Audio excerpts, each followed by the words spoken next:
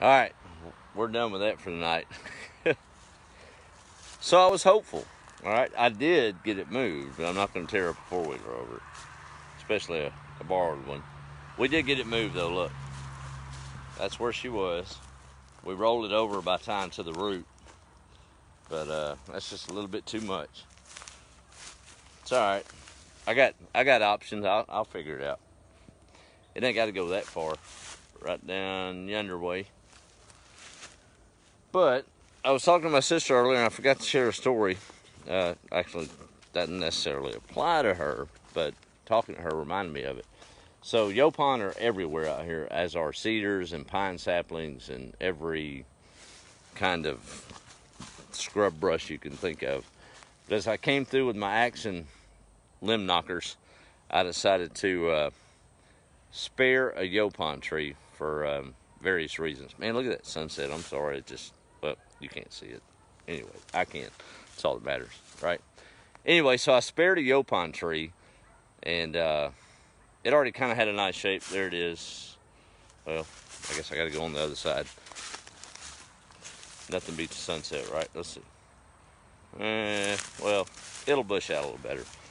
Anyway, so when I was living in Waco, and we owned a home on Hawthorne Drive, and across the street was an older bachelor gentleman, good man. His name was Tommy, and he kept his yard immaculate.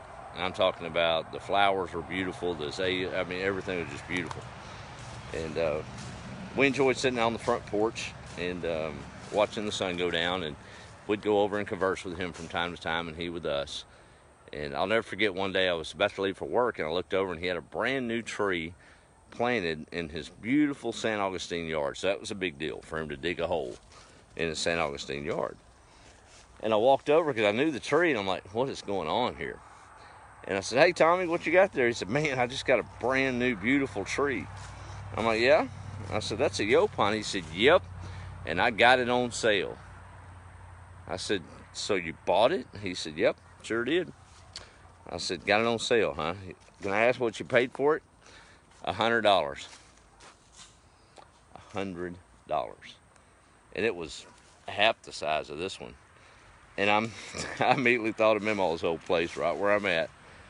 I'm thinking, man, I need to go to Meemaw's and dig up every yaupon tree on there. I'd be a millionaire, because they're just scrub brush out here. So in his honor, and he'll never probably see this video, but I'm gonna dub this yaupon, and I'm gonna shape it, and it's right by the lane. It'll be here. That's Tommy, y'all. Meet Tommy. See Tommy? I don't know if you can see it. There's Tommy. So that's cool. $100 for a yaupon tree. Man, I'd say all you want for $10 a root. Just saying.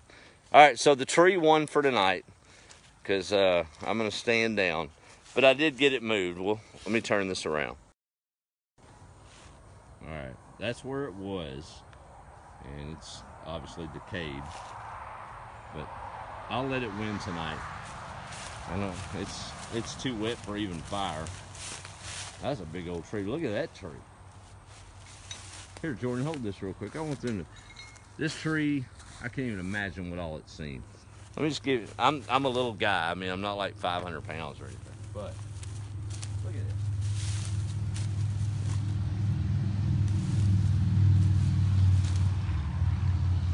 Do I make this tree look big or what?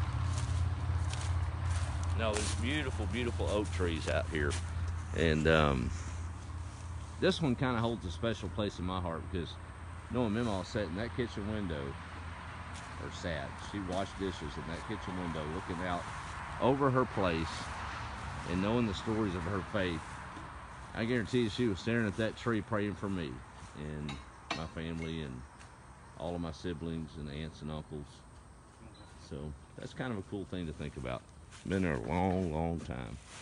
But it's kind of good to see it again instead of having all that junk all around it, right?